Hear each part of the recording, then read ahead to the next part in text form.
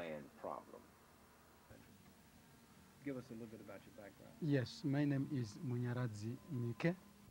So, as a war veteran, I regrouped with my fellow cadres and we formed an association for the war veterans, those who had fought through the struggle.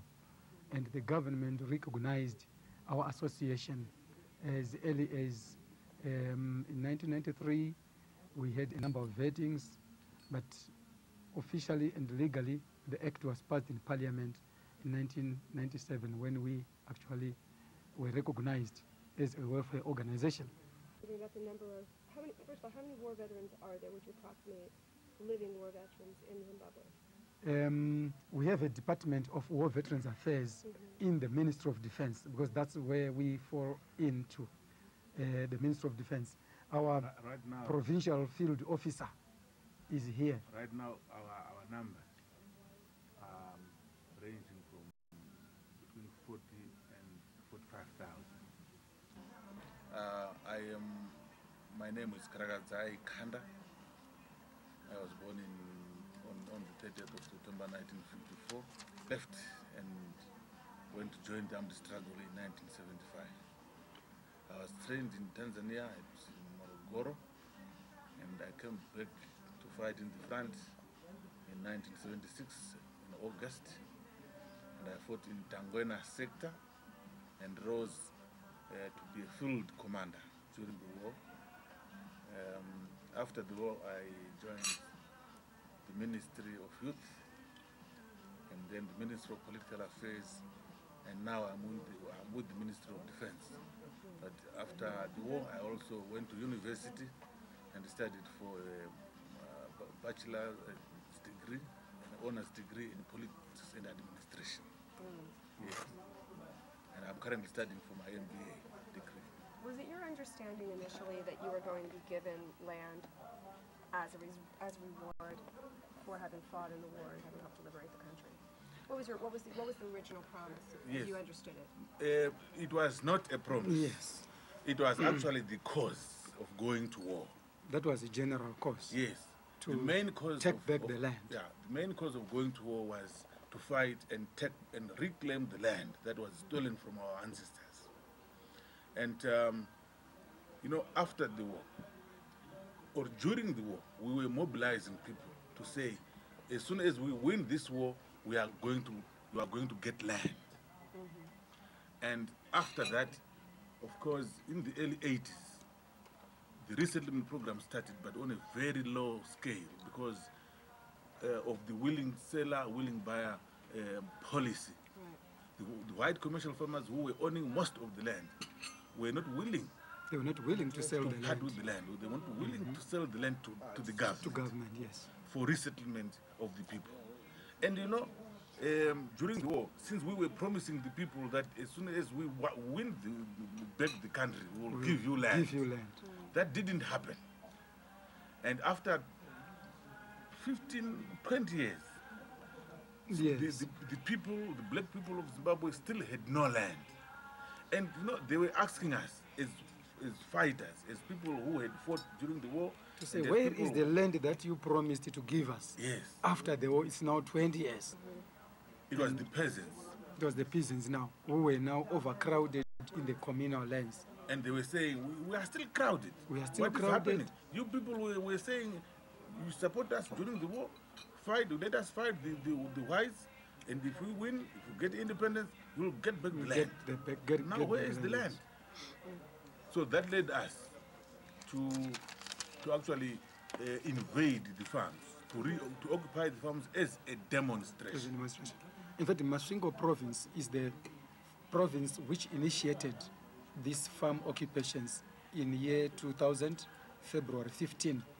7 war veterans occupied a farm that has been underutilized or not utilized at all for the past 13 years.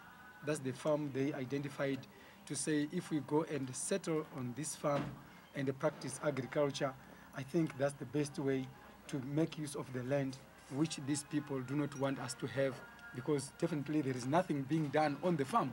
It's only being owned, but the owner is not in the country, has left, and the owner is just underutilized, derelict land.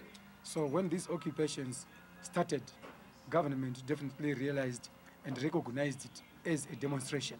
So you are actually in a province where the third Chimurenga This started. is the province where the third Chimurenga started. Now, explain Chimurenga. And Chimurenga. why the third one? Yes, the third Chimurenga. Let's start from. Yes, the first one is a resisting force from white settler occupation. When the whites colonized this country, our forefathers, our ancestors, actually fought them. No, Yes. Yes, they resisted. They and fought resisted. them because they were coming to colonize us, and our forefathers, wanambuya nehanda, vanasekuru Gaguvi, vanamashaya mombe, and vanachingaira, chief Makoni, they were actually resisting. I mean, through fighting. They Using resisted. bows and arrows. Yes. They were fighting the colonizers who had guns. So that is what we call the first Chimurenga. And they were defeated naturally because they were overpowered because the whites had superior weapons. The weapons. But they actually said, you have defeated us now, but our bones will rise against you. Against you. Indicating that their spirit of a revolution Yes. will not die Yes. physically like they've defeated our forefathers. But it is now the bones which are said to rise and fight to reclaim this land are the children or the grandchildren who would still dress the spirit of a revolution. I must ask you this question. What did our ancestors, what was the loss to them, both in terms of life, freedom, etc.? Yes. They lost their lives, they lost their land, they lost their cattle. Their cattle, yes, they are even their wives, Yes. And their they, children, able men who were able to even defend and they the lost country. their resources. The resources. The animals, the trees, the fruit trees, and so on. So I mean, basically they lost everything to the whites. And they lost their dignity.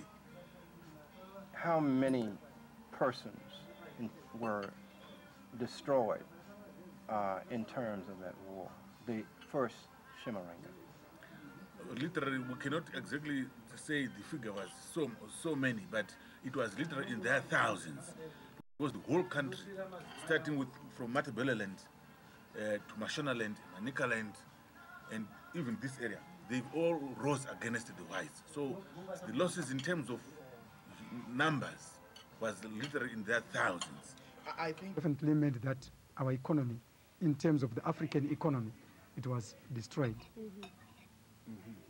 So literally, everything was transferred from the African To the white man, And that was including, done under conquest only. yes, it was definitely done under conquest, taking the fertile land where you had the flowing rivers, the big mountains, all the rich resources were taken under conquest.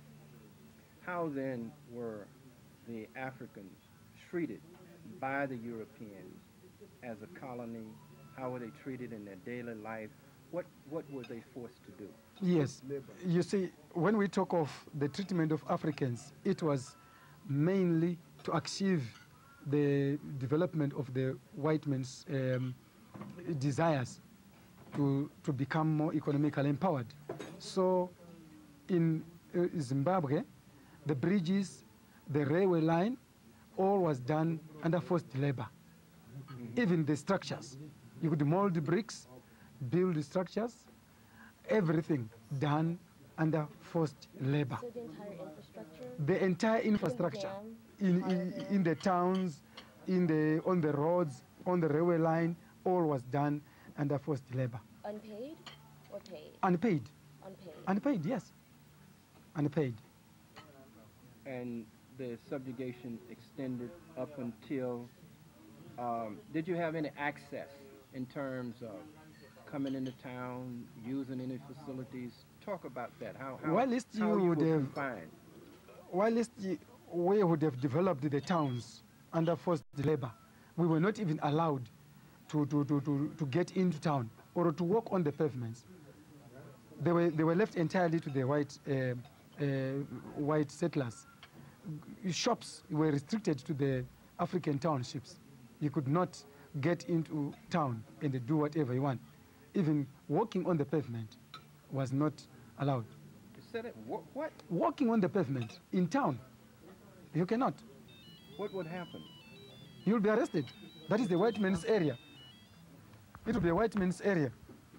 The black person was only welcome in town as a gardener and as a Or a cook. Yes. These are some of the grievances which actually motivated people to start the second Chimurenga. Because first, initially, there was forced labor. And from forced labor, they progressed on to paid labor. But paid labor, it was just a pretense. They were paying the people, you see. And besides those who had become urbanized, they also were forcible removal of people from the land through the Land Apportionment Act, the Animal Husbandry Act, you know, and our people were just being grouped into areas called reserves, you know, reserved for Africans, and they were not the most semi-arid regions. That's what was reserved for us.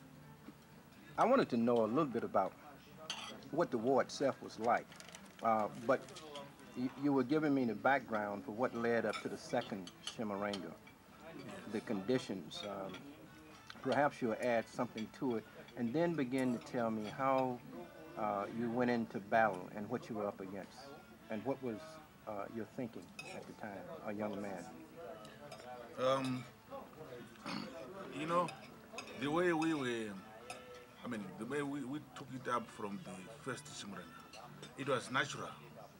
You could actually not tell how you were recruited.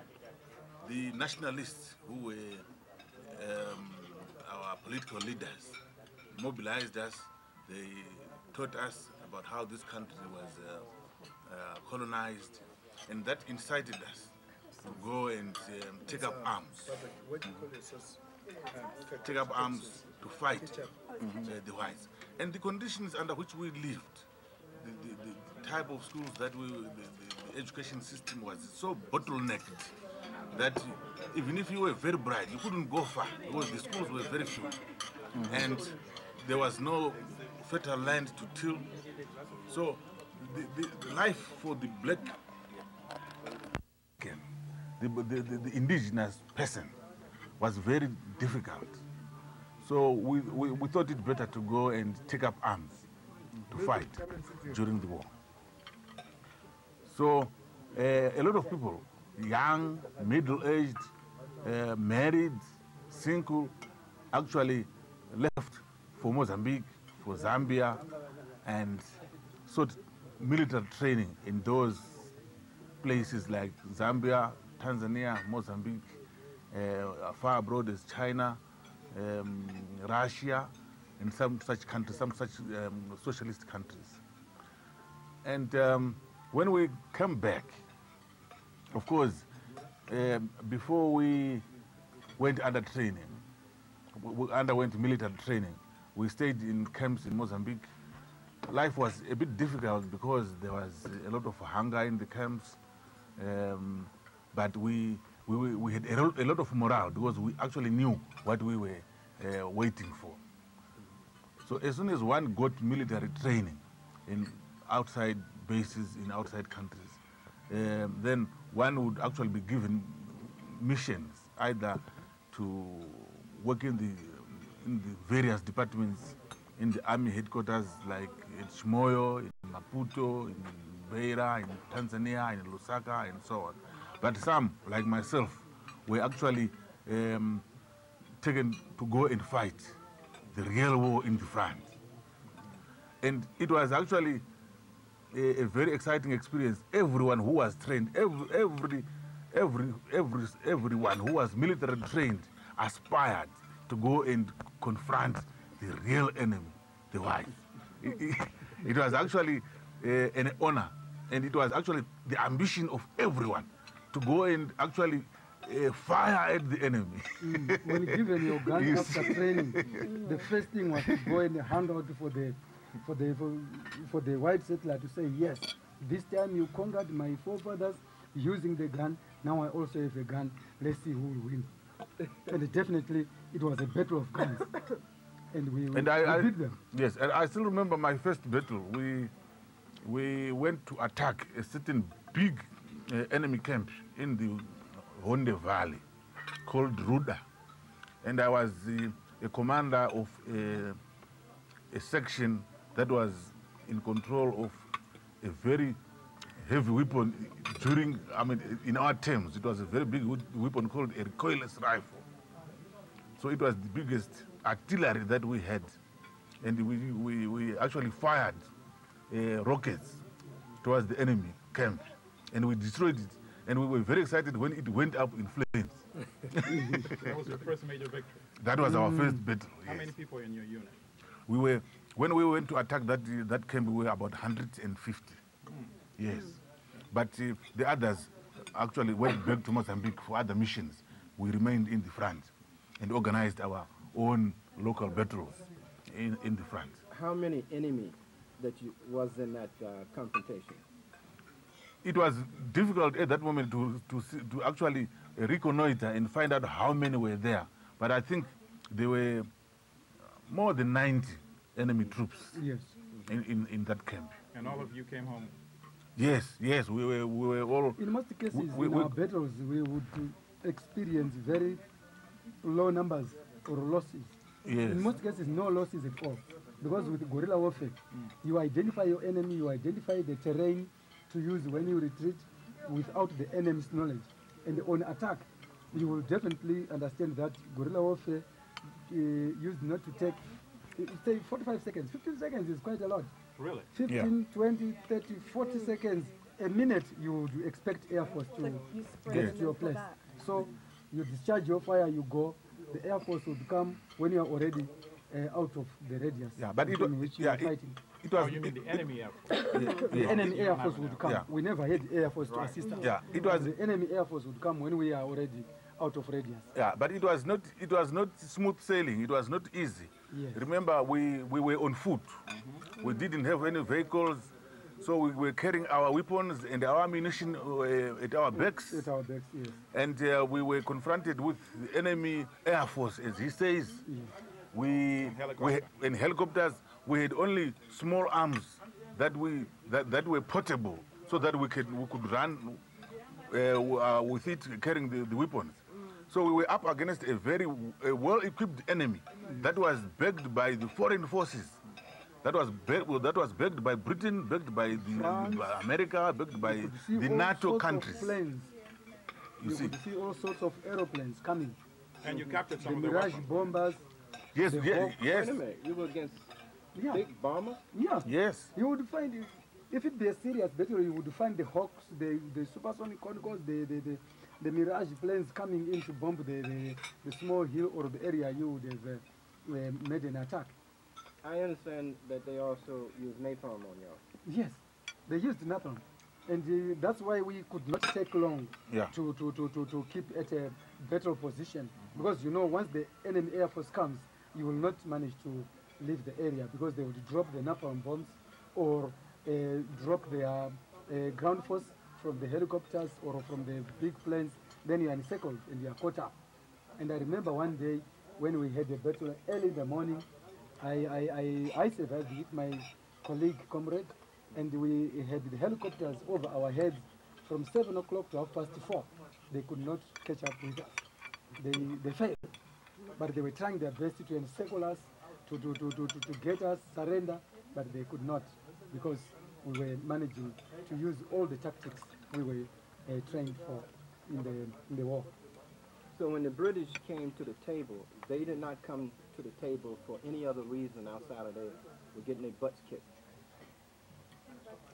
Yes, remember the Smith regime was an extension of the British. Correct. So it was because we had defeated them in the battlefield that they agreed to go to the talks. Otherwise, they wouldn't have agreed to go to the talks had we not actually won the war in the battlefield. then why the land council agreement? Why didn't you just go ahead on and wipe them out? You know, we who were the fighting forces on the ground, that was our aim, to actually capture the whole country. But you know, diplomatically, if the enemy says let's talk, and you say we don't want to talk, it will actually be against you, because you will be seen as people who don't want peace, but people who are warmongers, people who are war hungry. Yes. So when our leadership was very careful of the effects of from Bush office type of a win or a victory. So this conference, Longest House Conference negotiations, actually brought with it peace. But the peace that we understand prevailed from amongst our leadership was that focus on reconciliation, reconciling with the enemy in order to manage peace in the country, and then we would look into that political situation settled, that security, military situation settled, then it actually led us to look into our economy from a better front than had we made it from Bush office. Yeah, we could have had a lot of sabotage on the country's economy, like in Mozambique. You could have everything destroyed, and it means the war that you would have fought would have not actually covered a change in the system of government. And remember, it was not the infrastructure which was wrong, or the bridges or the roads, but the system of government, which we wanted to change in favor of the African. And remember, we had supporters, we had friendly countries. Frontline states. Yeah, we had frontline states that was supporting us during the war. And when there was this opportunity of us getting to a table and talk peace, we couldn't refuse, because you know the war was very damaging to our neighbors as well. A lot of resources were actually being channeled into the war. So the sooner we had peace, the better. That is why we agreed to come to the table and talk peace rather than fight it out in the battlefield. But while we are looking at... No, we are not regretting it at all. While we are looking at this issue of having gained our independence through a ceasefire and something like that, we still are made to understand that the enemy had not actually forgotten about his tactics. When we look at this land issue, which is so honorable and which would mark the end of the African war, that is owning land, but whilst we want to look at land itself to redistribute it equitably, you would find out that whilst we are trying to even negotiate for equitable land redistribution, these white settlers are taking negotiations as a way of resistance. They just enter into dialogue as a way to resist.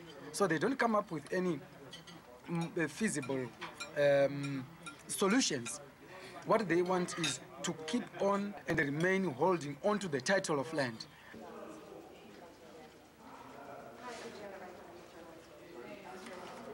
I've been president of the Commercial Farmers Union for a little over a year now. I'm into my second term of office.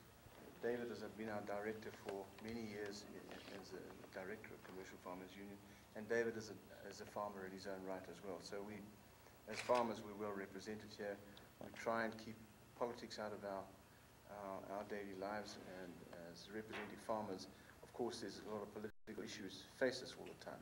So we welcome you here, and hopefully we can answer your questions in an open and frank manner, however you'd like to ask. Sure. Well, let's start off with, you said you lost a lot. What is your view of how things have been going, and what have you lost? This is your farm? No, it's not. I'm the manager. Oh, you're the manager? Yeah. Can you tell us a little bit about your relationship with the government, how you've been treated, and etc.? Hi, how are you doing? Okay, no, what's happened on this particular farm is we've lost that side of the farm. Okay, that side over there is, we used to own both sides, so that side is gone. How much territory? It's 2,500 acres. Was the original No, it was originally 5,000. It's roughly been cut in half. I see. Had to move the game. We had a game farm here, so we had to leave the game behind. And that's basically it. Yeah. You had to, just because the land was taken. what do you have on this side then? You have... We had the lodge. We had some cattle. Right. Citrus trees and ostrich farm, and then the game as well. We've got game on the side as well. Do you know of anyone who have been killed, any farmers who didn't leave and were Only killed? in the beginning, not this year, but in the beginning. See yourself ever in a position to help the new farmer on the other side with your expertise and knowledge? Would you consider it? No, I think there's enough animosity as it is, and the government's not trying to. Maybe, I don't know. Depends what he wants. But it's only a game farm. He doesn't need a tractor to plow. He doesn't need at all from the state, and this is what I would say is a very aggressive and hard times for us as the farmers. Sure, there's a land reform program to go ahead. We don't mind that. The way it's being done is very detrimental to many of our members. Many of our members have lost billions of dollars and have had no respite or compensation to the state. How much do you blame Britain at all for the Lancaster Agreement and not putting the funds that they... The Lancaster Agreement stated that monies to pay white settlers for their land as the new government of Zimbabwe repossessed it would be provided by the British government with aid from the U.S. Diplomatic failure between our country and our President and the Prime Minister of the United Kingdom to engage in a constructive way the discussion about our history, how white farmers came to be what we were, has exacerbated a difficult situation. Let me say immediately that in 1980, for those of you who don't know, there was a Lancaster House conference involving all the parties from Zimbabwe, Rhodesia. We were again under British rule. We had a British governor here at that time, and went to Lancaster House to negotiate an independence dispensation and a constitution. And the sticking point for some 6 weeks, as I recall, was over what authority the new government was going to have in terms of dealing with land owned by private people in Zimbabwe. Bearing in mind that at that time the people involved in the War of Liberation professed to be socialists and were driven by socialist communist philosophy. So freehold title of land and ownership as you enjoy in your own country was an issue. The breakdown in what has come to be seen to be a serious, certainly in southern Africa, rift between this country and the United Kingdom, and to some extent your own country and the European Union, has arisen primarily out of the totally different perspectives of what was agreed at Lancaster House, what the expectations were by members of my government, and what now appears to be the approach by the British government. I'm not blaming the British, sir. I'm just saying that my President Mugabe, when he went to the first Commonwealth Heads of Government conference in Edinburgh to meet Tony Blair, and he tells us a attempted to engage him on Britain's obligations to our country in terms of a land reform process. And in simple terms, there was no acceptance with the new British Prime Minister of the history. The questions that we hear so much about,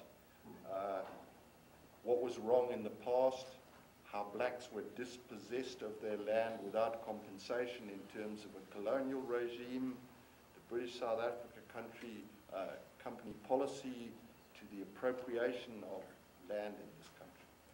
I mean, there's a long history lesson there, it's well recorded. But that fundamental point I make to you is now very important. Why? Because my government has carried out a land reform program where they've acquired 95% of the land owned by my members. 95%.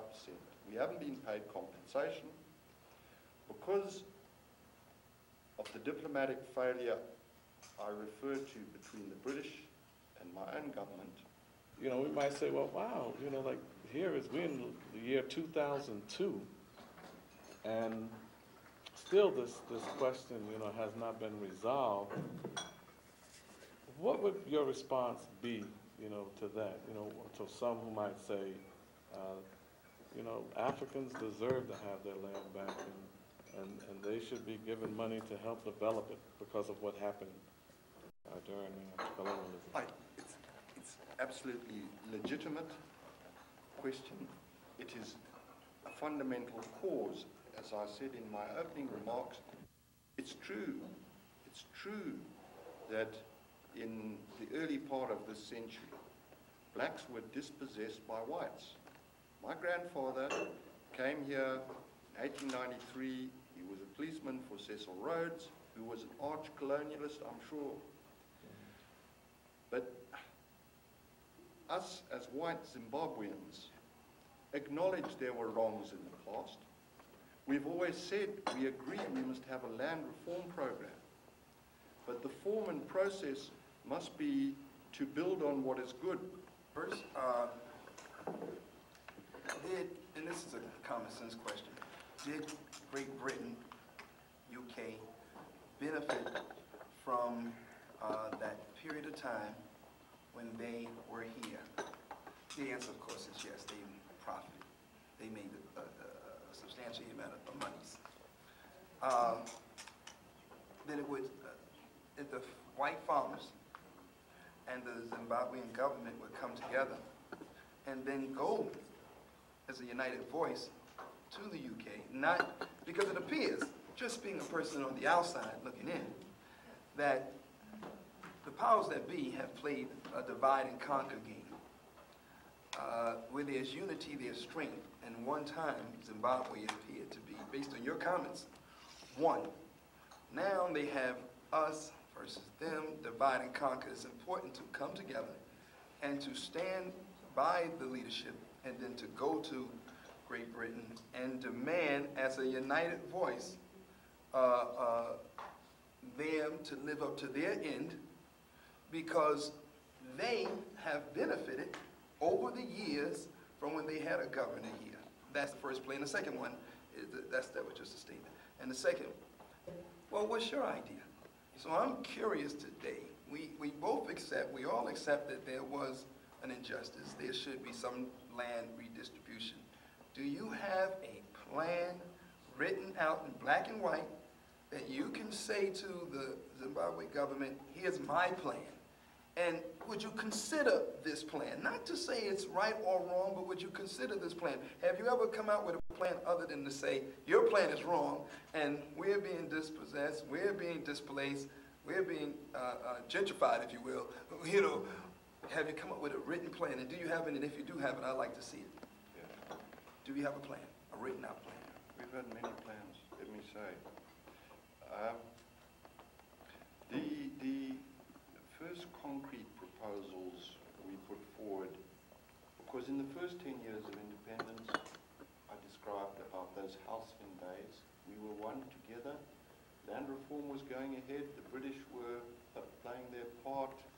The Americans were not playing their part as much as we would like to because we didn't understand. Remember, the British at Lancaster House said, we can't afford to deal with this issue on our own. So Henry Kissinger, who was a smart man and knew more about diplomacy than we do in farming, he said, it's okay, we'll take care of this and we'll help. This is what we were led to believe. Okay? So to 1990 was fine.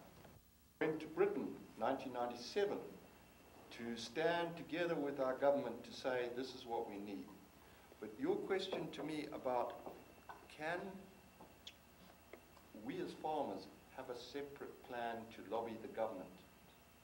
The answer is we don't like, as farmers and Zimbabweans, to go, this is a tradition and experience in our country, to go unilaterally and talk to Britain about these issues. No, not to Britain. No, wait a minute.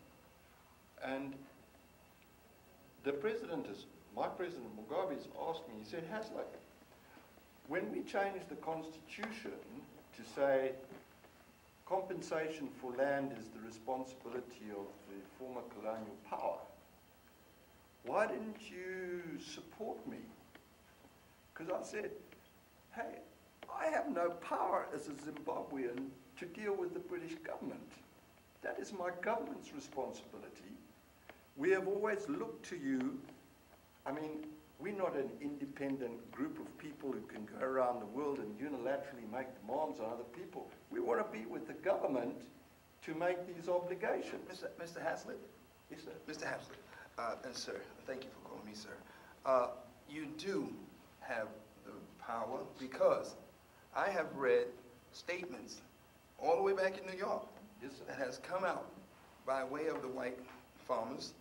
I have read statements, so you do have an opportunity to shape the opinion by voicing your position. And the same way you can voice your position in opposition or disagreement, you can also voice your opinion. So I just want to disagree with you on that part. I think that you can't say I oppose on this part, and then when you have an opportunity, as the president asked you, you say, no, I'm not going to say nothing because we don't have a right to have an opinion. We don't have a right to have a voice as the government.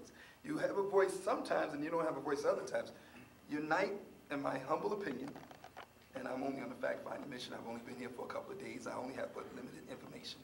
Unite with this government, and together this government and white farmers, and send that message across the media, across America, across the world, that you're united, and then go forth and have a plan behind closed doors where you sit down and you have a plan and say, we're going to stick together. They're going to come at us with this question. They're going to come up with this way, but we're going to stay united. Because I think that Britain owes Zimbabwe. And I think America has a role to play also is by this delegation led by Councilman Charles Barron. We was even speaking to America. They have a role to play as well. But if the white farmers and the Zimbabwe government stand together, I think we can get some of the things that you rightfully deserve. Thank you for the advice, Chair. This is why you're a politician and I'm a farmer. And I know how to make cattle fat and how to grow corn and those things. And that's why we're totally inadequate to deal with these political issues, which we relied on our government, sir, to deal with the British government, because we're a farmers' union who's to protect and promote the interests of our members, and we know how to protest about prices. You know, when the world market prices are bad and the Americans are dumping maize and taking subsidies and we're unsubsidized, we know about those things, sir.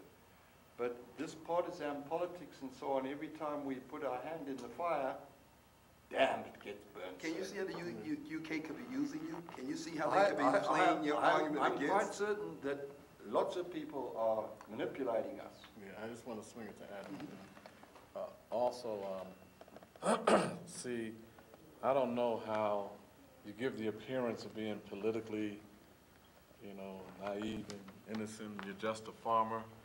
But I'm telling you, in America, we've gotten a lot in the press from your farmers yes. that has come out in the press that shows that they're quite politically astute, and it's not just farming. And that's why we're here also, because we've gotten stuff in the press from white farmers.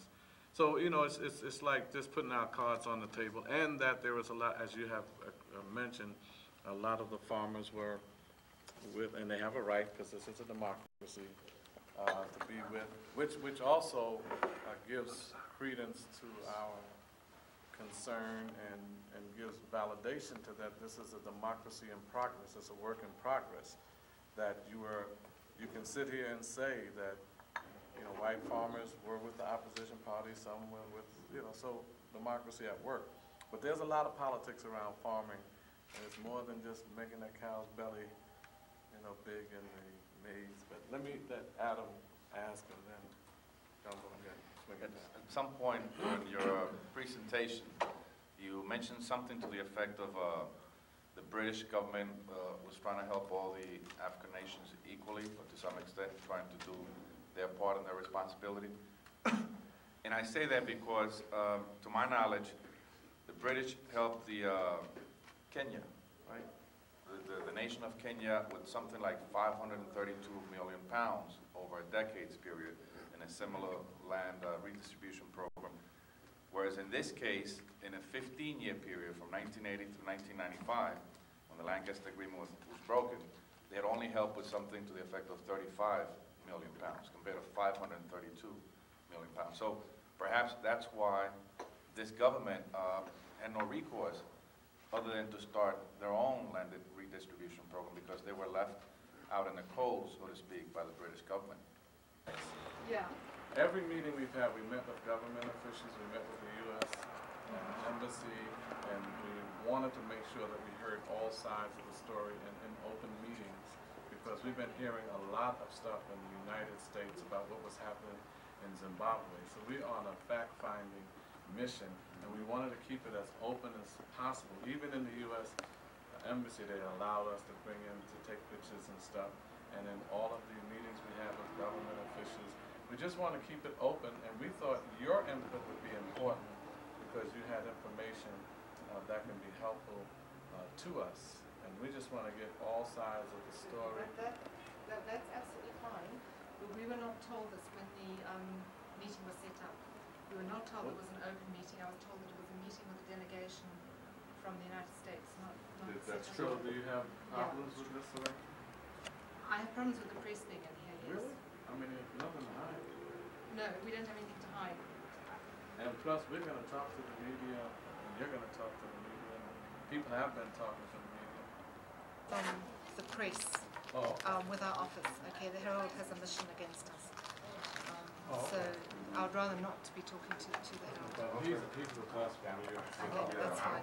That's fine. So our only intention was just to have open meetings, as many open meetings as we can. We just met with the farmers, you know, media was right there, pictures, press, cameras, nobody had a problem. But it's all right. You need to know that we talk to the press on a daily basis. Yeah, that's fine. That's absolutely fine. Can I just explain our work? We are a medical human rights organization, okay, and we deal with victims of violence, okay? So client confidentiality to us is everything.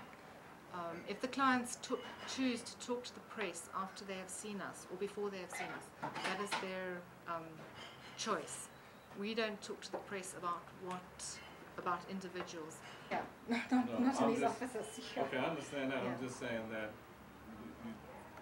I don't know if the client confidential thing works when you're talking to other media. Maybe here, I can understand. We never talk about names. Right, and that's what we didn't expect you to do that here. So even if the press here, what you've been saying has been heard around the world, has been heard all over. So it would be, we wouldn't expect you to name a name in front of the media here. We just the problem with the press. Not even to us in private, we wouldn't expect you to say any names. So our mission is to get both sides of the story.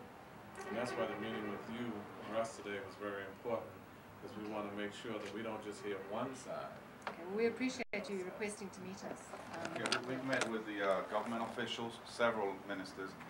Today we met with the U.S. Embassy, with the White Farmers Association. Now we want to meet with you, as well as the MDC.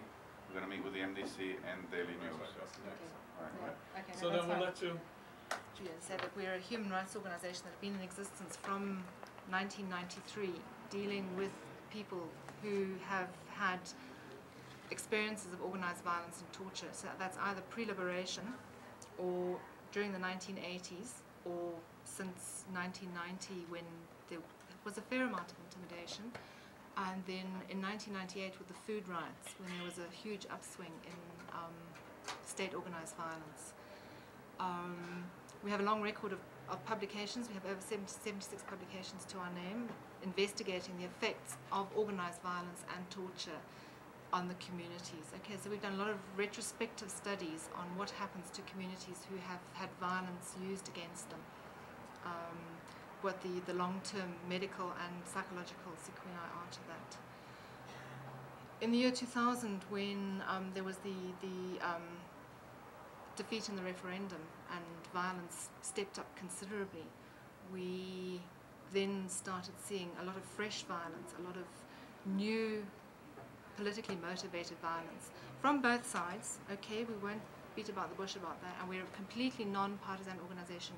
And then we saw an upswing in violence each time there was a by-election. So when there was a by-election going to happen in an area, there would be an immediate upswing in violence. Well, thank you. Let's just open it up. Have you had any documentation of rape camps? We have not had documentation of. We do not comment on anything that we have not actually physically seen in this office. All right? That is our mandate, is unless the victim has walked through this office or through, we have a number of doctors who work for us in the rural communities, unless they have been physically visualized, we do not comment. We have had 10 rape victims that we have seen this year that have been involved in politically motivated rape. Okay, they have been told that this is happening to them because of either their husband's beliefs, their own beliefs, or they have been caught up in political violence. And let me ask you, were those 10, were they with any particular party or against the party? Unfortunately, all of them were members of the opposition party. And when you say opposition party? The MDC. I dare say if you put an office like this one in London, you would get a few cases too. But that's not. Now that's not to blame We're talking about, or even the Prime Minister. No, we're talking about politically motivated rape. I'll start by introducing you to the Minister of Justice, Legal and Environmental Affairs, Minister Chinamasa. I've already been introduced as the Minister of Justice, Legal and Parliamentary Affairs. I'm also in that capacity the leader of the House. What this means is that I'm in charge of government business in Parliament.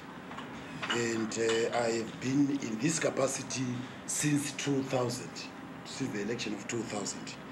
I'm also in the highest executive body of our party, which we call the Politburo, and I'm the Secretary for Legal Affairs in the party.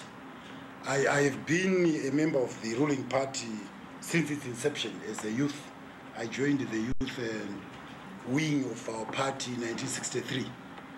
Before I was minister, I was Attorney General from 1989 to 2000. Before that, I was a senator and chairman of the Senate Legal Committee. And of course, before that, I was in legal practice in the private sector. I thought I should just give you that brief. I want to extend a very, very warm welcome to all of you for coming to Zimbabwe. You know, Mr. Charles Barron, the leader of the delegation, and your entire delegation are most welcome. Please feel home away from home. And I hope that we have not disappointed you in any way in the manner that we have received you. We want to thank you most sincerely for the courage that you have found to come to a country which has been demonized, and which in fact I'm sure before you left you were made to feel that we are a country which is in a turmoil. And clearly, of course, your personal safety would have been uppermost in your mind before you came here. So I'm happy that you found the courage and the open-mindedness to want to come to see the situation for yourself. We are a very small country of 13 million people. We have just had our census in August. I don't know what figures it is going to throw up, but we think that we are around 13 million people. We have no territorial ambitions on any country, on anybody. We have no world ambitions. Small as we are too small to entertain any world ambitions. Our only ambition, and it's a burning ambition, is that we gain access to our own resources, and also that we are able to be left by ourselves to control our own destiny, small as we are. I know this is a very difficult thing in the world we live in, but essentially what drives us is the ambition to have access to our resources and also to drive our own destiny. We are happy that you came because it affords us an opportunity to tell our story. Our story has been distorted to a point where, for instance, when we read about ourselves as leaders, and also when we read about our president, when we read about our country, we can't recognize ourselves. Basically, we are put out as beasts and so forth, and we know we are not beasts.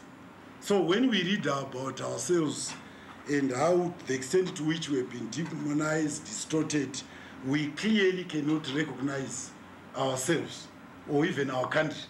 We almost come to a point where we think they must be telling a story about some other country that we know not about. So I'm very happy that you came to see us.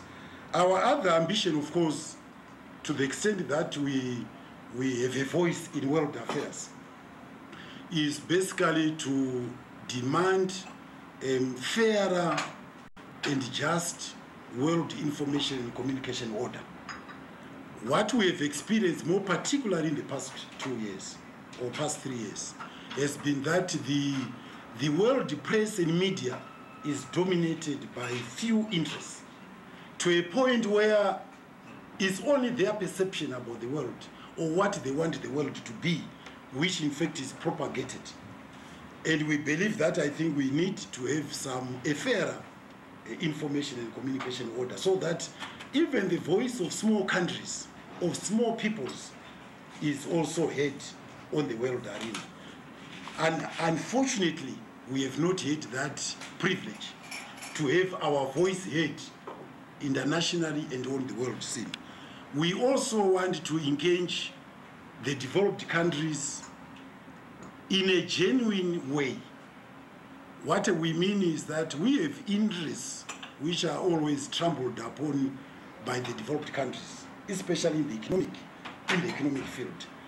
We believe that we should engage the developed world so that we come up with a fairer and a just world economic order, where we must no longer continue the same economic relationship where we are just the mere suppliers of raw materials and we export jobs on a daily basis, and the prices are all determined from even of our own resources. Whether we are talking of minerals, we are talking of anything that we produce, the prices are determined outside Africa. The terms of trade are determined outside Africa.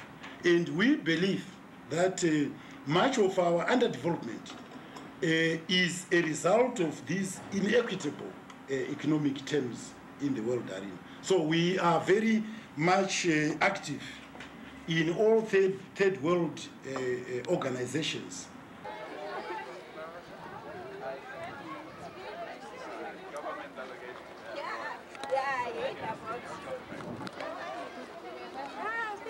How you doing? Coming here. Oh, you read about us coming? Yeah. Yeah, thank you. Hello. How are you? Good. Nice to be in Zimbabwe. You read it in the paper?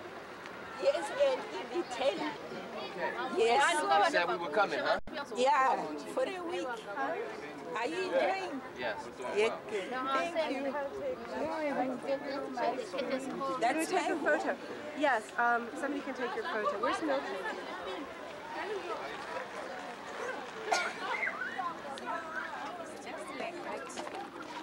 Is it any better, any worse, or the same as last year? The problem is mili, sugar, cooking oil, that's the only Mili problem. is our staple food. Yes. What about the land question, farms and all The land and the farm, people are very happy about it. Very ape about it? Yes, they are happy about it. I wish if rain can come, people will be okay. Yeah, that's the only problem. Yeah. That's the problem. No rain. No rain here. No rain. That's the problem which is causing all this. People no rain, the drought. Yeah. It says no rain. No rain. That's what the problem is. Yeah. But otherwise, everything is okay here. Yeah, it's okay. We are staying nice. Do you think Mugabe doing the right thing with a repossession of the farms? He's doing everything in good channel. Good channel. He's doing everything in good channel. Only drought. We are suffering. How many times do you eat every day? Do you eat more than one meal a day? One meal a day. Special rice. That's the only thing we are using. Rice. He wants to help you. He wants to help you. He wants to help you. So we just cook. Don't hurt yourself. Watch yourself. Move back. Oh, how did he go? He's on tape.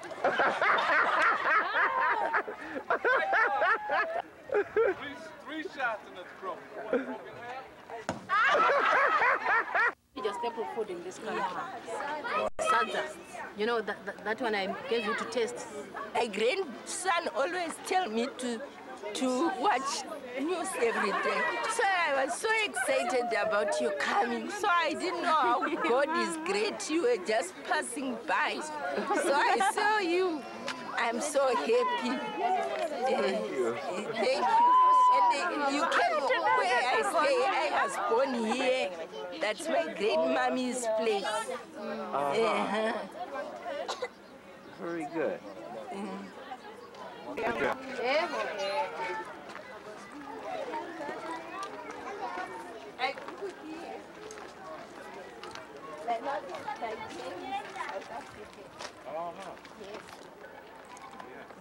So you inherited this from your grandfather? Yes, I used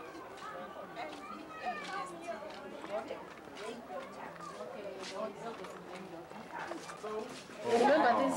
Oh, yes. Yeah. How they're using this modern one? Yeah, but I like this one very much. Stove, James. Yes. Reverend Humphrey always talked about the first stove in the church. Yeah. I remember these. Yeah. Sure. Our very receptive. Good. It's good to be here. Yeah. Good. You can feel free. Yes. You are very liberal. We welcome you very much. We are very glad that you've come here to photograph us. Say that we know that you love us, and you remember me, remember us wherever you go. Yeah. We thank you for that. We are just glad. That we are poor, we should have to give you something better. Taking us these photographs. Yeah, should have you paid you a lot, because we know that it is expensive to come here and spend a lot of your hard-earned money to take us photographs. We could have paid you for that. We are very much interested. Very good. Yeah, we are very much glad. Yeah, it's only made of these economic hardships which are experiencing. Yeah, we are leading a tough life, but yeah. We want your address. You want my address? Yes. Okay. Bow to the people. That's right. I How are you, sir? James Davis from Brooklyn, New York. We love you.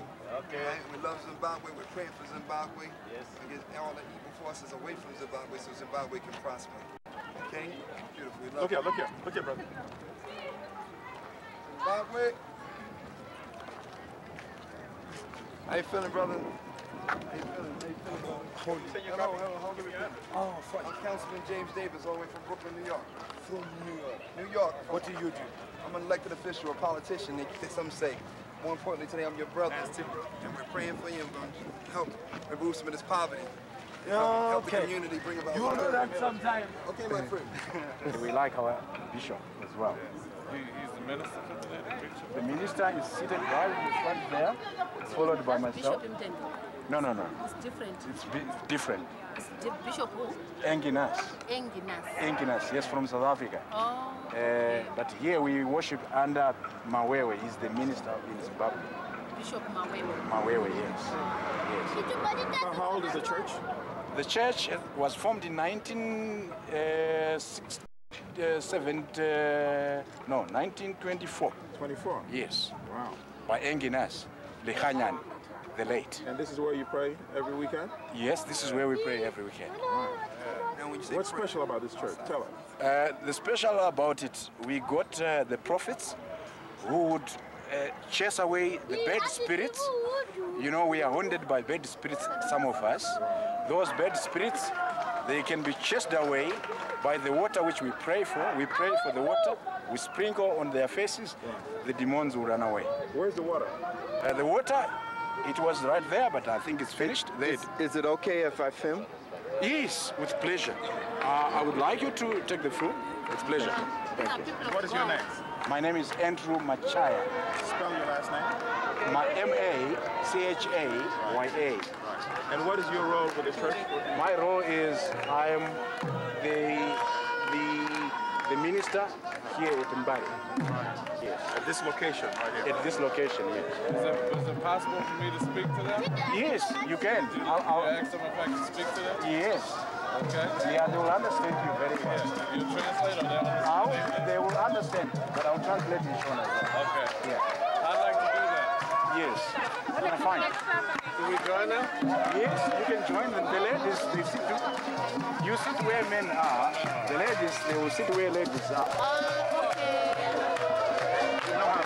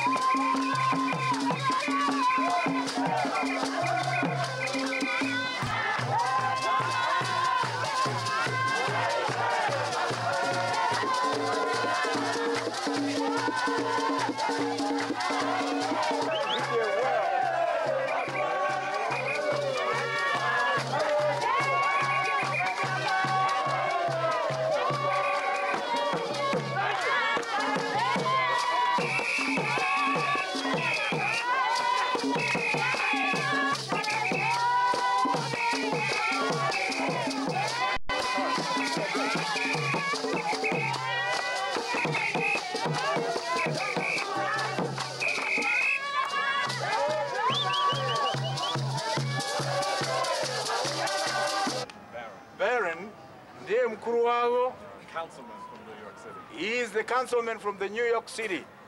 Because we have the Reverend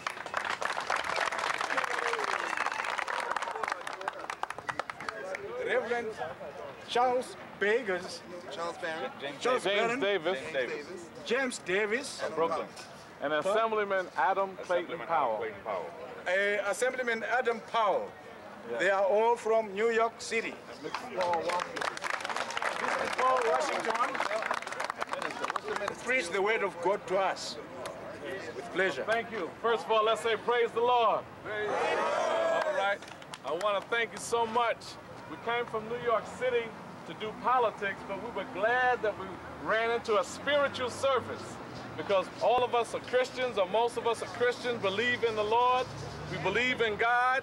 We know that politics is one thing, but God is still on the throne. And we thank God that God is still on the throne. And we're going to go forward ever. So most of us are from New York, but we are Africans from New York. They stole us from here 400 years ago, and we're glad to be back home. Glad to be back home. Glad to be back with you. You got to show me some of the moves so I can go like that. Here it is. Okay.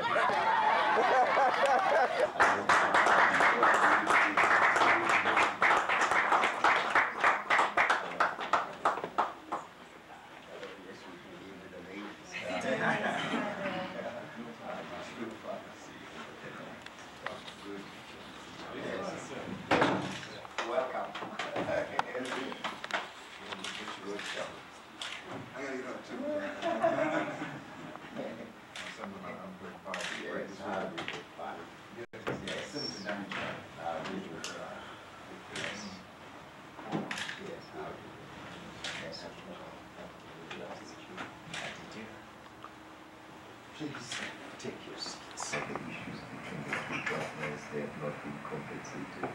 Did you want to support us?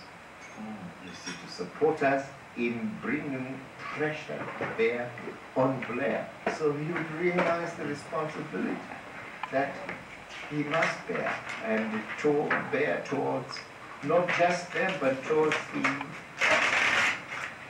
the majority of the people of the country. It's a new stance, and they quite surprising. Thanks for eliciting that stance. And we are impressed that we were open to seeing whomever we wanted to see. There's many times where you don't get a chance to see the opposition, see the white farmers, see people who don't agree with you. meet those who do agree. And I think that's what gives this trip credibility. Your host left us alone when we said we needed to be left alone to visit. That happened. And we were able to meet with people and they spoke freely. And I know I can say on behalf of some of us, a lot of the myths have been exploded once you meet the reality. That's right. Because unfortunately, in this world, reality is almost irrelevant. It's perception that counts as what people make of reality and their interpretations of it. So we're just honored that we were able to freely move about the country and talk to supporters as well as critics. And I think that's what gave this a very, very powerful impact.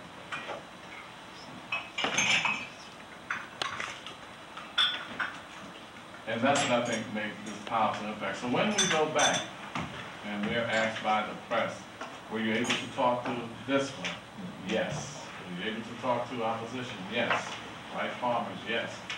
Were you able to see some farmers? Yes. Were you able to go to schools? We hope to make few schools and see our peasant farm, general-owned farms, see both, to see how it's working. Yes.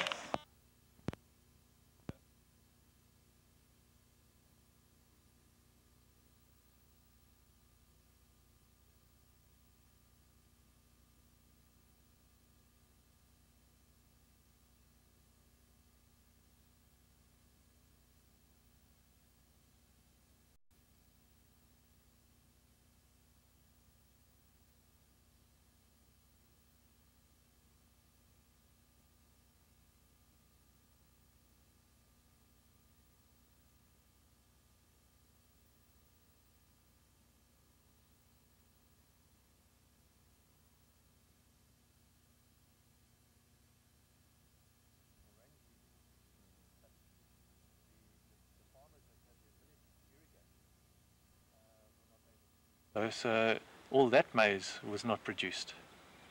But then how can you blame the farmers if it's because of the drought?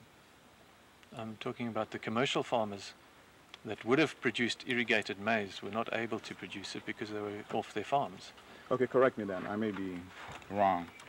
I was under the impression that 70% of the maize was grown by the peasant farmers on their communal land. Yes. Is that not true? That is true, yeah. They do grow a large percentage of the maize. Communal farmers do. But when that crop fails, your commercial farmers who have the ability to irrigate their fields, okay, the ones that have the infrastructure available to irrigate, that maize was not produced. The 30%? If that maize had been produced, it would have gone a long way to alleviating the problem that we have now.